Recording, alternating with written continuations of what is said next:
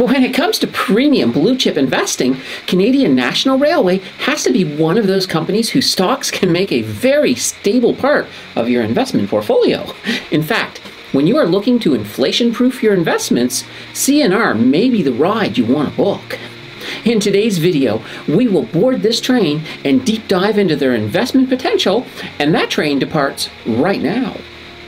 Before we pull out of the station, I do want to be fully transparent in saying that I have had 3 family members work for the CNR.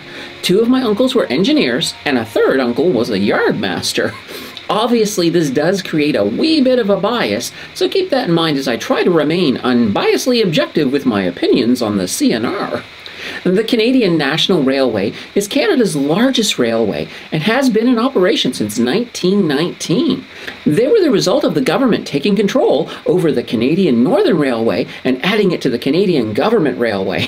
And they would later, in 1919, add the Grand Trunk Pacific Railway, which expanded the CNR into a true coast-to-coast rail system, a backbone for the Canadian supply chain. In addition to coast-to-coast, Canadian National Railway has also purchased some key American lines to give them access to the Gulf of Mexico. CNR was a Canadian Crown corporation for most of its existence and only privatized in 1995. At that time, they were the biggest Canadian IPO in history. In terms of size, the CNR has about 20,400 miles of track and more than 25,000 employees. Interestingly enough, their biggest shareholder is Bill Gates, who holds 14.2% of the railway through 2 of his investment avenues. Their unmistakable red logo, which is nicknamed the Worm, has only been in use since 1960. The reason they did not add the R to it is because the CNR in Quebec is just CN, Compagnie des Chemins de Fer National du Canada. For my French viewers, please let me know in the comments how badly I spoke my French. I am not one for pronunciation when it comes to French. When we look at the railway as a part of the Canadian supply chain backbone, one of the first things you have to take into account is that transporting goods via rail is absolutely the most efficient, economical way to transport goods. A train car can move roughly 95 tons over 2,200 kilometers for approximately $8,570. A truck can move 24 tons over that same distance for $6,622. However, to move 95 tons by truck, you need 4 of them. Thus, it would cost $26,488. Holy banana bread. That's quite a difference. I am sure I do not have to show you how much more it would be to try and fly 95 tons. So why is that important?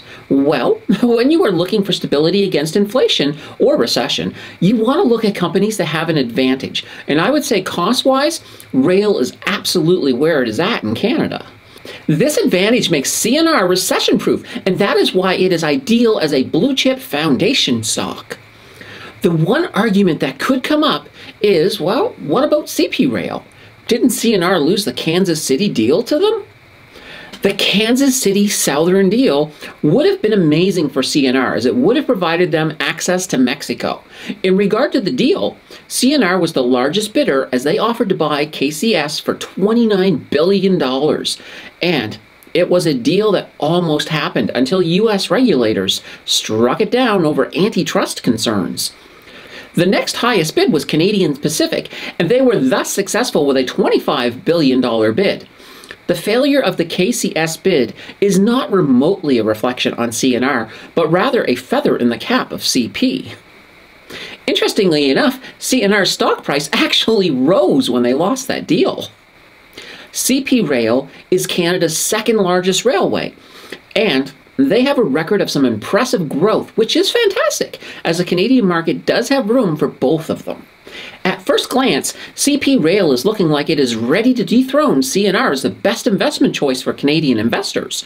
CP has a lower PE ratio and a lower dividend payout ratio, which leaves them more revenue for growth. This is good, and by no means is CP a poor investment choice. Where CNR comes ahead is their history of stability, their higher dividend yield, and of course, they are also a dividend aristocrat. CNR has been increasing their dividend every year for the last 26 years. Now, in all fairness, CP is also a dividend aristocrat, but they are nowhere near 26 years consecutive of raising their dividend. Another aspect of CNR that is a huge competition advantage is their northern lines and their involvement in transporting Canada's minerals and resources. CNR is the leading mover of aluminum, iron ore, and base metal ore in North America. Freight revenue makes up approximately 95% of their revenue. In fact, over the last 12 years, CNR has grown their North American share of the market from 10.9% in 2010 to 15% in 2022. Let's take a look at some of their numbers. First off, they are a large cap company with a market cap of $95.1 billion. Their ticker is, well, of course, CNR, and at the time of recording, their share price was listed at $156.87. This is pretty high, but no worries if you use Wealthsimple, as they are eligible for fractional investing. If you do not yet have Wealthsimple, check out my pinned comment for a link to grab 2 free stocks as you sign up for Canada's favorite commission-free broker. Okay, they have an S&P credit rating of A, which is not too bad. Their debt-to-equity ratio is 0.678, which is also pretty darn good. This means their equity is larger than their liabilities. Their price-to-earnings ratio is 22.90, and they have an earnings per share of 6.90. So what about their dividends, though? They do have a dividend yield of 1.868%, and that is paid out quarterly in the amount of 73.3 cents per share. As I mentioned earlier, this dividend has been increased every year for the last 26 years.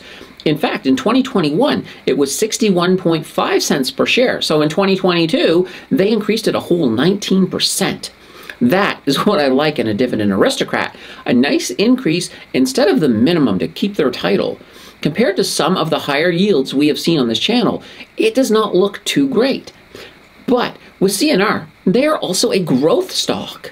In the last year, their price has rose from $132.77 to $156.87 for a return of investment of 18.15%. If you add in their dividend, your total return for the last year would be 20%. I would challenge you to find a dividend stock with a 20% return that brings the insane level of stability you get with CNR. If we look bigger picture, over the last 5 years, the stock price of CNR rose from $101.27 to $156.87 for a 5-year ROI of 55.89%, and a total return just over 57%. And just for the fun of math, on the 10-year, they went from $41.41 to $156.87 for an ROI of 278.8%. Wow! CNR's major involvement with Canada's mineral production industry alone will lead to a crazy amount of stability, despite inflation or a recession. Their key strategy of a low incremental cost over the longer term is only going to benefit their customers and keep them a major player in the North American railway market for a very, very long time. I cannot tell you to buy this stock, as I am not a financial advisor, but I can tell you this one is worth researching the banana bread out of. Then, if you agree with my assessment, take it to your financial advisor, as they are the end of this process. If you guys loved this video, be excited. There is way more to come. Until then, why not watch one of these videos? And before you jump into that content, just be sure to like and subscribe to support the channel. I'll see you in the next video.